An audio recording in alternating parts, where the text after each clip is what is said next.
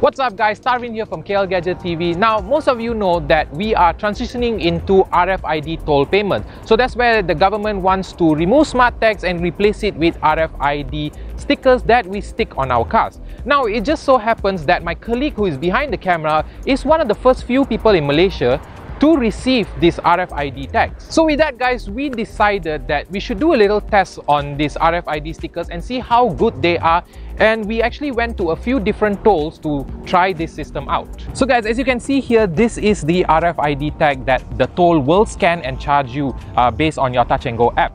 So when you go to a fitment center, the technicians will actually wipe down your headlamps and stick this sticker for you in order to ensure that there's no dust or dirt behind the sticker. Now, this sticker does look kind of not really that great when you compare to other countries, especially like in Taiwan. But nevertheless, the idea is the technology is going to bring convenience to us.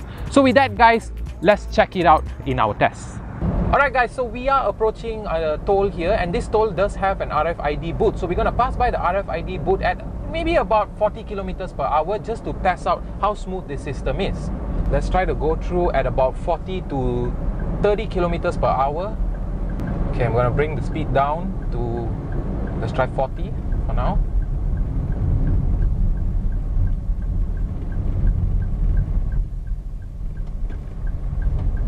Right, there you go.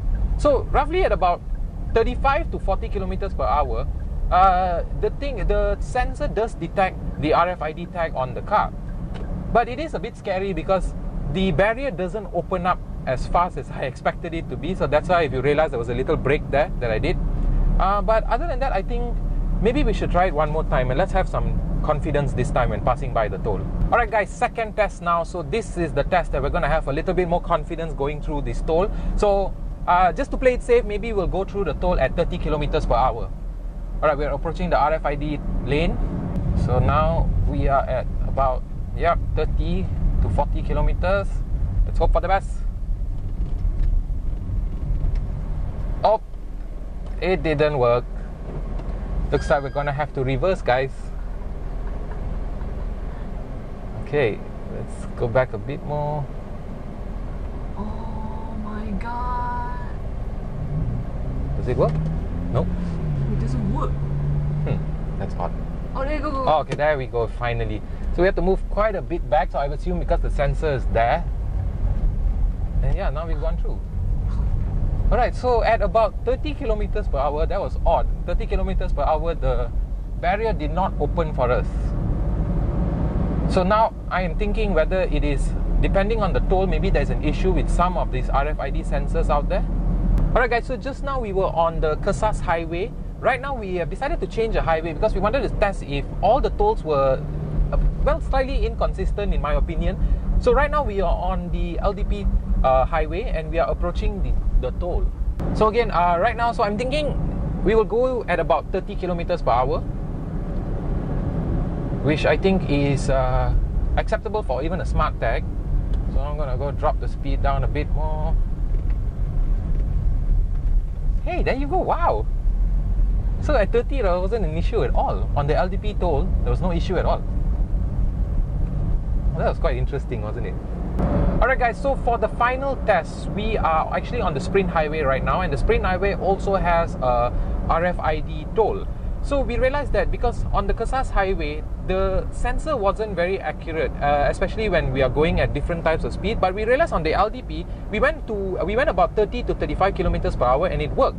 So right now, we want to test on the Sprint Highway with 40 kilometers per hour. So fingers crossed.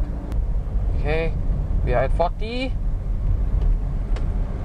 Oops, there you go. It doesn't really work very well. Okay, so again. So that was a bit scary. Right, so we went through at 40 kilometers per hour, and it looks like it didn't really detect very well. So I'm assuming that maybe what is safe is probably 30 kilometers per hour, or you want to be even safer, then maybe best is to stick it to 20 kilometers per hour. Follow the SmartTAG recommended speed when going through a toll until they probably improve the system and upgrade the system. So once you get the RFID tag fitted into your car, it will take roughly about 24 hours before you can start using the RFID. However, as you can see here, our colleague managed to get it activated within just a couple of hours. And once you get it activated, if you head over to your Touch and Go app, the RFID section will activate, as you can see here for yourself. So this is the car of our colleague, and if you click that and enter into it, you can actually see the history of what you have made payments to.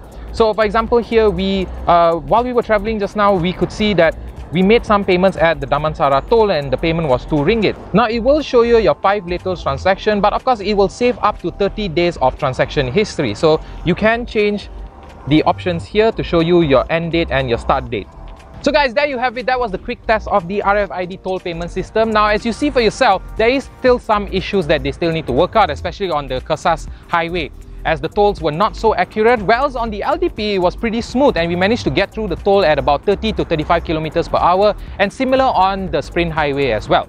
Now, although there are some issues and some bugs with the system, it is definitely still a much better alternative than carrying around a smart tag in your car, because as you know for yourself, smart tag is a very easy target for theft. Whereas on the RFID sticker, it's just a sticker, and if someone were to steal this sticker, which we hope they don't, it will be much cheaper to replace compared to a smart tag. Guys, if you like this video, do give us a thumbs up. Subscribe if you're not, because we take out videos like this every single week. And of course guys, I will see you in the next video.